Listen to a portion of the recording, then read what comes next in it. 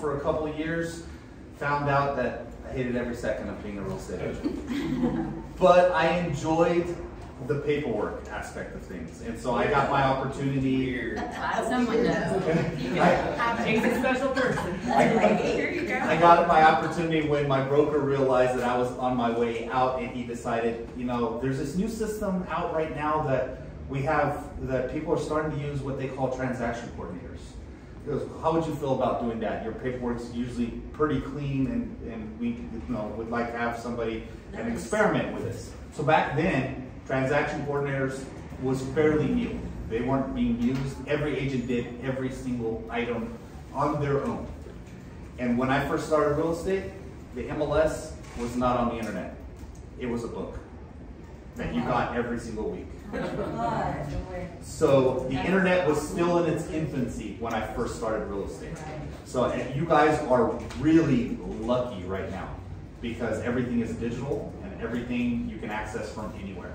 Back then, everything, all the paperwork was done on carbon copies.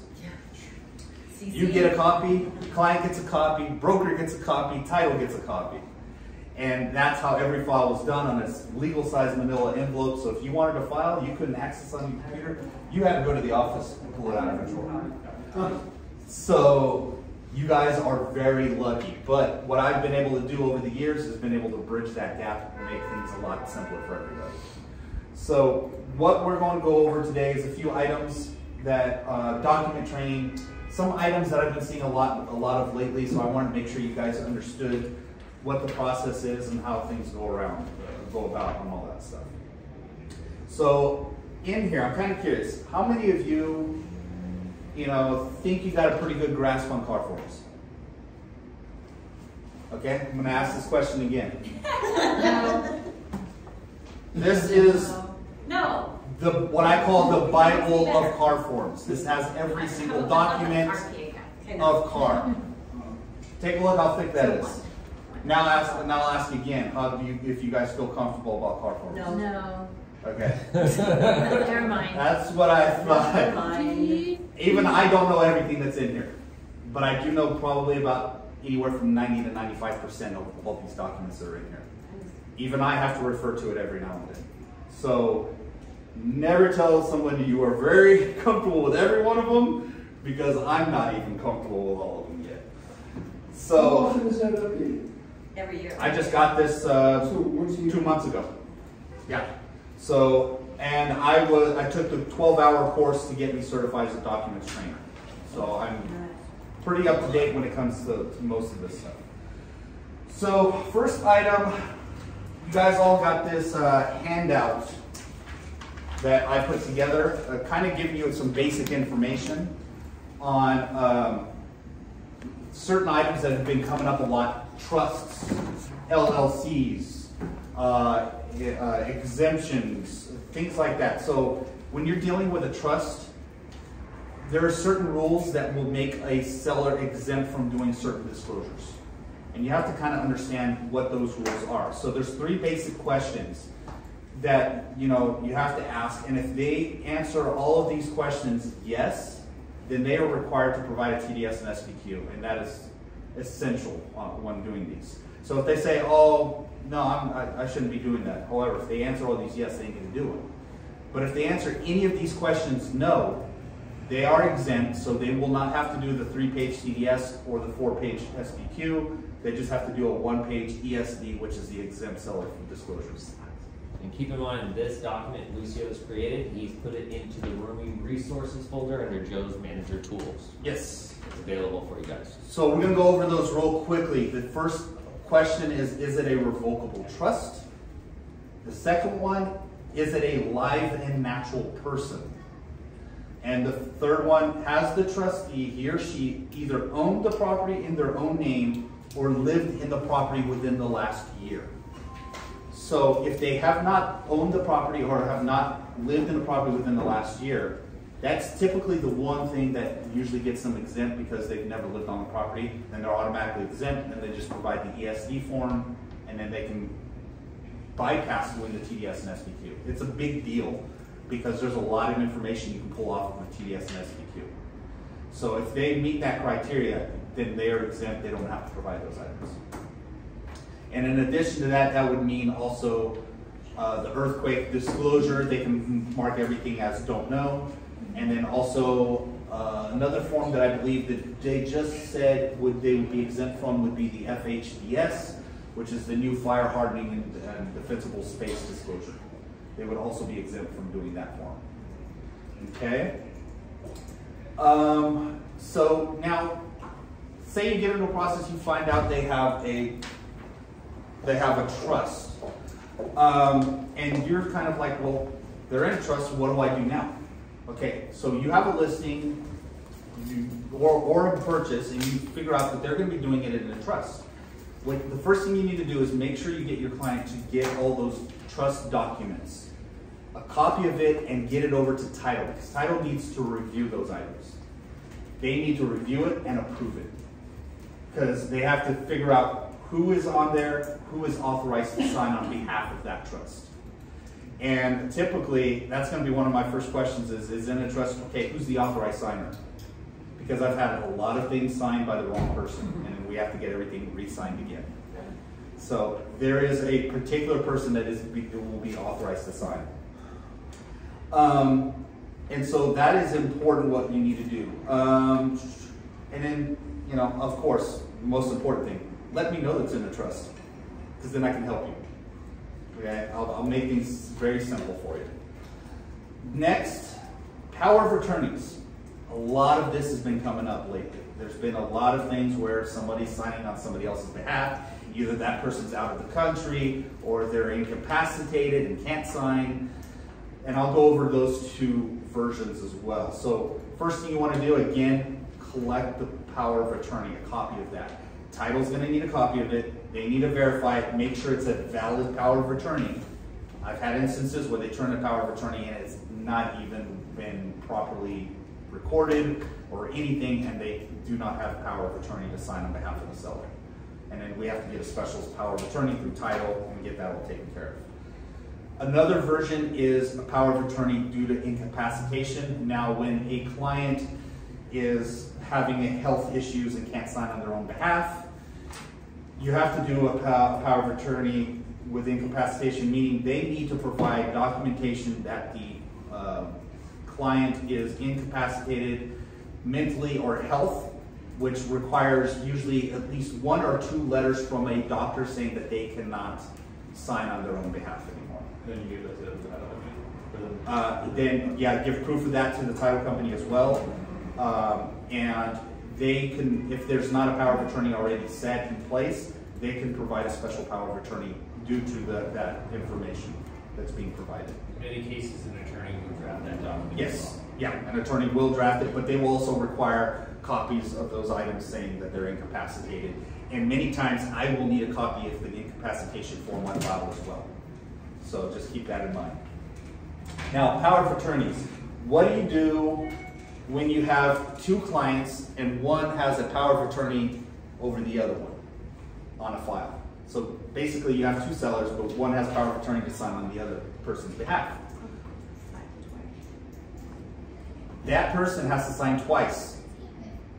One for themselves and one for the person who is that they're signing for on power of attorney.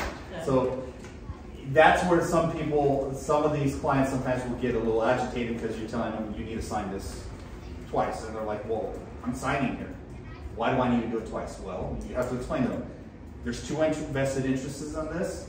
You have to sign for yourself and you have to sign for the other person. But the signature line would still say their name on it. The signature line is a little tricky. Yeah. So when they're signing on behalf of somebody else, they're actually signing Jane Doe by John Doe, attorney in fact.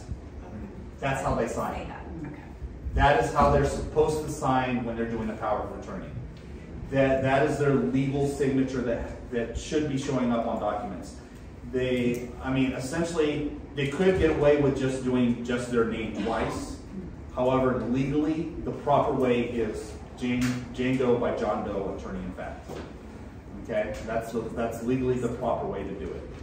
And it could fly with one compliance officer, but not with another. And I'm pretty good about arguing with the compliance officer, so I'll deal with that battle when it comes to it, but that's important when dealing with the power of attorneys there. The next one, LLCs or entities. This one gets a little tricky. Okay, say you've got an LLC, Shadowbrook maybe they're calling it Shadowbrook LLC. Okay, a lot of times clients do not understand that they cannot go in and just sign Shadowbrook LLC. Okay, they will try to fight you on it. Trust me, I've had it happen. They will go and tell you, that's how I've always signed, that's the way I'm going to sign, and I will push it back again and tell them, no, you have to sign as an individual. That is why we have forms such as the RCSD in place that authorize them to sign on behalf of an entity. Well, a lot of times they try and say that they don't have to do that because they don't want their name showing up anywhere. Well, that's not how it works. Okay, they have to sign as an individual representing that LLC. Now, the way that they just sign is they just sign their name. They don't have to sign anything else, just sign their name. Then we have an RCSD provided that stipulates that they're the authorized signer on behalf. What happens when you do have an LLC? Same thing, same rules apply. Get a copy of it. There will be documentation that will tell you in there who is authorized to sign on behalf of the LLC. And LLCs are a little different because there could be multiple people that are authorized to sign on it, but in the paperwork it will also stipulate which one of those people has to sign. It could be one, it could be everyone, but it has the rules stipulated in that LLC. So keep that in mind. You may have say, oh, I'm authorized to sign on that. Okay, who else is authorized? And who is mandatory to sign? Because you don't have a valid contract if all the parties haven't signed. So you have to get signatures from everyone who needs to sign. Huh? Can you repeat that one more time? You do not have a valid contract if all the parties have not signed. And is that just on the RS? Everything. Every single document has to be signed by every party who is a mandatory signer on behalf of the LLC, on behalf of the trust, and even on behalf of any type of document where you have multiple sellers. There is this saying that I've heard float around that is incorrect. One signature deems a ratified contract. That is incorrect. So husband, wife is on vacation. You sign a listing agreement with the husband only. It's not a binding contract. Every party with a vested interest has to sign. Okay? Lucio, where do we find out who those parties are? You can always, beforehand, if you are unsure who is on title, you can ask the title company to pull a prelim for you. On there, it'll tell you who's vested on the property, how many people are involved, and every person that shows up on that prelim has to sign. That's the simplest way. Other ways, programs such as My First Am, I use it all the time, which is a free program that the title company offers to you at First American. You can put in a property address, it'll pull up a property profile similar to the realist, and you can pull that information. What I like about My First Am is I'm also able to go in and go into the transaction history and pull up the last item recorded against the property. So say there was a late grant deed recorded, I can pull that document up and see who it was, who the signers are on it, and who they granted it over to. So, and then that person is now the legal signer of the property. So there's tools to use. A lot of times I tell people, if you're unsure, you have two sellers sitting in front of you and you are unsure, get both of their signatures. Have them sign. It's easier for us to remove a signature than it is to add a signature. Because everybody thinks, oh, just do an addendum and you're done. No. You have to do an addendum, and the addendum you have to use is an AOAA, which is an assignment addendum, and you're basically assigning an additional buyer, but in addition to that, you have to have them sign everything else you have on file. So that's why I said it's easier to remove them, because you can remove one person with just an addendum, but when you add, they have to do a special addendum and then sign everything. So it's more work in the long run that way. All right, Questions so far? I kind of feel like I'm going a little quick. Is everybody okay so far? Great. All right. Feel free to stop me at any point. I got a question for you. Yep. So AOAA, we Yep. just went over. What about the AA? The AAA? Yeah. That's an additional agent acknowledgement. An AAA is basically saying you have more than one agent representing your client on that particular transaction. So if Evan and I want to team up on a deal, and maybe I signed it up, but I need his help because I'm too busy. You do. All you have to do is an AAA that authorizes that agent to represent on behalf of your client as well. They don't need to sign anything else, but that gives them the authorization to talk to your client and help facilitate the transaction as well. So you can have an AAA, you can add multiple agents on there. So you can have a bunch of people on there. I was always confused about that. Is that always required, even if both agents are either on the listing or the purchase agreement? If they're already on the, yeah, it's always required. It's always required. It's always required. If you have more than one agent, even if it's on the listing agreement or on the purchase agreement, you have more than one agent, you still need an AAA to accompany that documentation. Okay, that's always required. All right, so next items I was going to jump into is what we've been seeing a lot of recently is off-market sales. Typically like for sale by owners. So you approach somebody who you know is a for sale by owner and you're telling them, hey, I've got a buyer who's interested in your property. Would you be willing to sell it? And with me representing them, if I bring them to you, an offer. And they're like, sure. Would you be willing to pay a commission? And a lot of times, most of the time, they're like, well, if you bring me a buyer, I'll pay you a commission. Well, the issue with that is you don't have a listing agreement, so you have nothing in writing stating what the commission is going to be. That is where this form, the single party compensation, comes into effect. This will stipulate what commission they are paying you, and it will stipulate who your buyer is, and it's basically only in effect for that one particular buyer. So if that escrow were to fall out of place, there is no binding listing agreement. Okay, it'll just work for that. And you don't need to do a listing agreement either.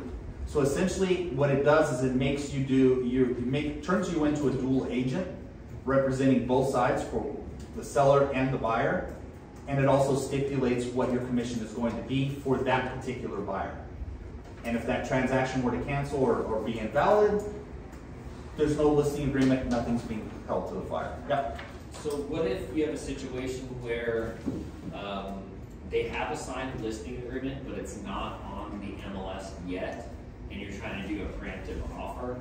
That's basically just a listing. It's a listing. It's an off-market list. Are you still using this? No, because you have a listing agreement that it stipulates what the amount. But it's not on the MLS, so you don't really know what the commission is. You do what's called a CVC. I always forget what the cooperating broker compensation form. There you go. Okay. So a CVC. So if you sell a property that's not in the MLS, that form is a requirement.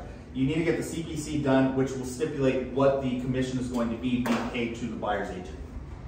Okay, that will put in there, say it's 2.5. That'll put it in there, and it'll state in there, property is not in the MLS, so there's no record of what that is, but that form solves that issue.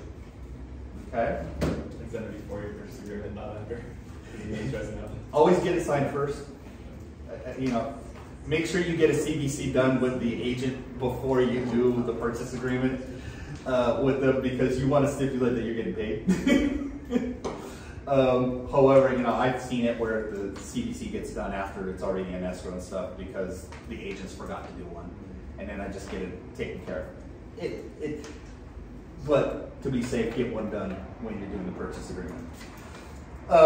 So that form there's really not much to go over, the single party compensation. It's pretty simple. If you just read it, you just plug in the numbers and your buyer's information, and it's pretty self-explanatory. So it's really not that difficult to do one. It's just most agents don't realize they need one when they do working for sale by owner. Another form that could also be used when dealing with an off-market transaction, say you go to the seller and you say, hey, I got a client who would like to buy the property, would you be willing to do it? And they say, I'll sell it, but I'm not paying a commission. Well, and then you talk to your buyer who really wants the property, and they say, well, I'll pay your commission. You can have your buyer pay the commission, the seller's not paying one, by simply doing a commission agreement form. And your buyer could pay you the commission. Okay? And by just filling out in there the information and how much, either a percentage or an amount, you can put on there what they are going to pay you to help them buy the property. And so you could essentially charge the buyer the commission. Okay? And that's where this form comes into play. And it is a simple form, just like the single party compensation, to be filled out. And of course, if that were to happen, you would have to use both of these forms. The single party compensation stating that the seller is not going to pay you a commission and it's going to be zero. And then you use a commission agreement stating that the buyer is going to pay you the commission instead. Okay? Questions on that? These can't accompany a listing agreement. No, this is for transactions of for sale by owners that you do not have a listing agreement. Nothing is signed. Because on the listing agreement, it clearly states exactly how much everyone's getting compensated for commission. Exactly. If you have a FSBO, there's no listing, so This would be like this a is for sale making by sure that owner. we're getting paid, basically. Or off-market. Like for sale by owners who you don't have a listing agreement with. That's where you would use Or it. some door knocker guy. And the funny part is, I'm seeing a lot of these happening now. I'm seeing a lot of single party compensations going on with a lot of for sale by owners who don't have a real estate agent or a listing agreement. But the agents are approaching them with buyers and then going this route. So there's no listing agreement involved. Would you say for us it's always going to be dual representation? Because on the single party compensation, you have the option to either represent buyer or just seller. I would just put it. Basically, what's going to happen is we're going to basically be doing the dual compensation anyways. Yeah. Because we have to facilitate all the disclosures. Just because they're for sale by owner doesn't mean that the documentation is not required. Yeah. It's still required. So we're essentially doing a dual agency. Yeah. So you're just better off just putting dual agency. You're representing them as well for this particular buyer. And then and of course you get credit for two. Yeah. In my numbers, you get credit for two when escrow closes. So and trust me, you like having your numbers with me. With the extra number on there. In the event if you do bring a buyer for a seller and they're like, oh yeah, you can bring anybody if you want to, then you would prefer us to use a residential listing agreement and just keep it on market. If they're willing to sign a listing agreement, by all means get a listing agreement. Because then what will happen is if you bring that buyer and something were to happen and it doesn't work out, you still have the listing to sell to somebody else. Oh, yeah. Okay, so You have more control. if you could talk them into signing with you on a listing agreement, more power to you. But if they don't want to deal with you, if that transaction were to fall through, then a single party compensation is the route to go. Because then if that buyer doesn't end up buying, It's just a one-off. they're not tied to you. It's a one-off. Okay? Did I answer your question? I was just curious why, well, no, No, go ahead. I was just curious why on the RPA the seller has to, why you couldn't do a listing agreement and promise that you would bring a buyer and that the buyer would pay in this market? You could. Okay, Not recommended. just, that was my question. You'll never sell the property that way. Okay. Because buyers out there really know that that the seller pays the commission, and if you put it into a listing agreement that the buyer's going to be paying the commission, buyers won't even look at your property. It's common. And it could snag the lender, I would imagine. Yeah. Yeah, The lender doesn't want to see that. it will definitely be, unless you get lender approval that the buyer can pay the commission, it will really screw up your whole transaction. You have to have a buyer for a lot of yeah. Typically, those will work if it's a cash transaction. Yeah. So lenders will red flag that really quickly. We're good now? Well, nobody wants to do that. I know. You're playing devil's advocate. I get it. Yeah, that is very unusual, very uncommon. It does not happen. I have seen it before, and the property would sit on the market forever. So, all right. So the other form that we printed out to kind of go over RCSD forms. If you're not familiar with these, this is the form that we use when establishing representation on those different items that we went over, trusts, LLCs, power of attorneys. This is the form that you have to use on those. And you basically just mark the box and put in the information. Again, not super difficult to fill out. If you do have an issue filling one of these out, feel free to reach out to me and I can guide you in the right direction. Here's the other cool thing. The new RPA put section into it that as long as you fill it out properly on the RPA, this form isn't required. You can actually just do it on the RPA and it eliminates the RCSD altogether. Now, the trick is though, you can put in the information, but if you forget to mark the box on the RPA, there's a little box that says it. If you forget to mark that box, then you'll have to do an RCSD. Yeah? There's one property that's in 2 separate trusts. Then you need 2 separate ones of these, right? Yep. So, what's that? Good question. Yeah, every trust has to be identified and then a representation has to be filled out for every single trust. And so all the trust documents for both of the trusts or whatever many trusts you have has to be sent over to title for them to verify as well. Now, within the last year, there was one transaction where there was 8 sellers on one property. That was a rough transaction. Remember that one? Just trying to get signatures from everyone was like pulling teeth. It was. I think like half of them were out of state as well. Yeah, out of the country. Yeah. They were in South America. It's fun. It was not an easy transaction, but in order, like I said earlier, you do not have a ratified contract unless every single party is signed. That one gave us nightmares. I literally have blocked it out. Disclosures alone was a logistic nightmare, but sale-wise as well, they had to sign title documentation as well, every single one of them. So it is not the easiest transaction. So always remember, every single vested interest has to sign. I cannot stress that enough. Now, so the purpose of this was just to train everyone so that they kind of get an idea on documents, various documents that are involved. It's just a small sample of what is out there. So if you do run across a special situation or circumstance, reach out to me.